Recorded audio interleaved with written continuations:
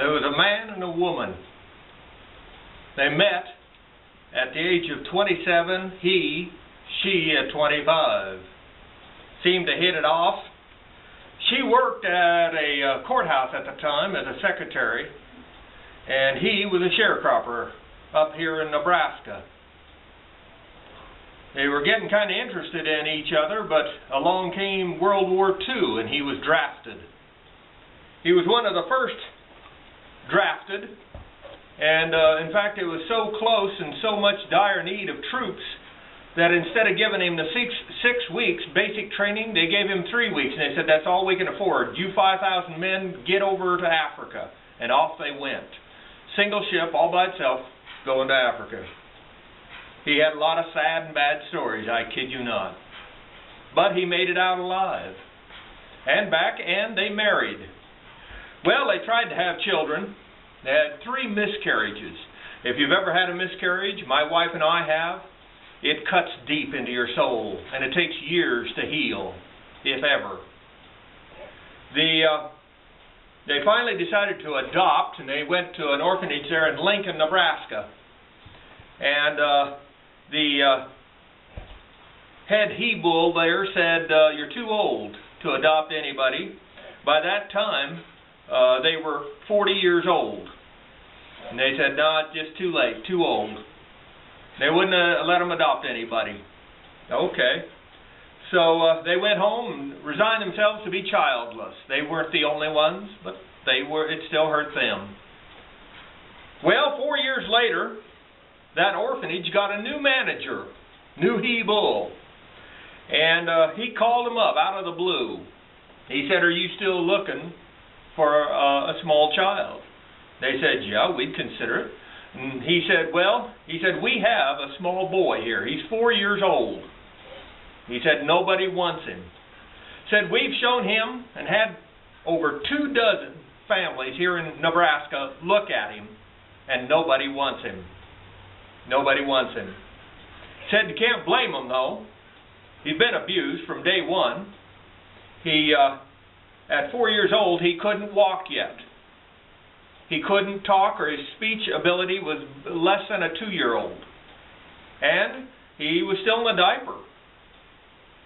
And he couldn't walk, though, was a major thing. They didn't say he was retarded, but he'd just never been given a chance. And they said, if we don't do something with him pretty quick, he's going to be institutionalized for the rest of his life. And he said, what I'm willing to do is, if you'll take him, come down here and look, and if you like him, you can take him. No strings attached, no paperwork. Just take him and try it. And any day, any time you want, bring him back, no questions asked. And the state didn't do that back then. But they did it this time, and for him. And so the older couple said, we'll take him. And of course, he also had rashes all over his body, too. So, I mean, he was a mess, that kid. And so they got to Grand Island, and they stopped, and they bought a tricycle. And they come on out here to a farm near Imperial, where they was sharecropping at the time.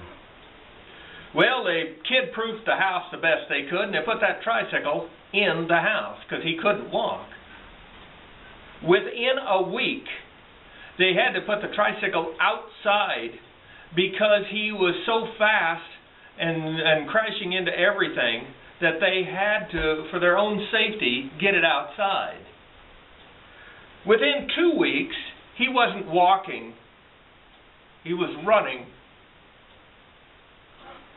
They took him to a doctor in Benkelman. I believe it was a Dr. Batty. And in 1 week, the rashes were gone.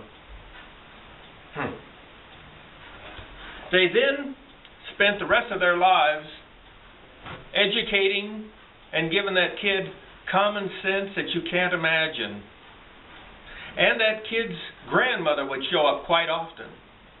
She was born in 1888. And she saw the world change. And she saw a government that was for the people turn against the people. She saw that. And she saw the lies. And she taught him never to trust government, because it isn't trustworthy.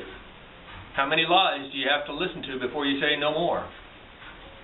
But she taught him a lot of wisdom. She taught him how to catch fish without a hook or a line. She taught him so many tricks and things to do with herbs, and how to make a wood-burning fire last a lot longer so you don't have to get up in the middle of the night.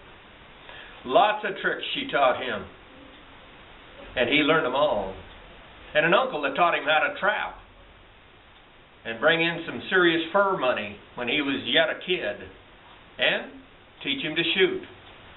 And his father taught him to throw a knife that he had learned over in Africa, and spin one from hand to hand behind his back. That couple was a blessing to that boy. And that boy, yeah, it was me. Rate this film.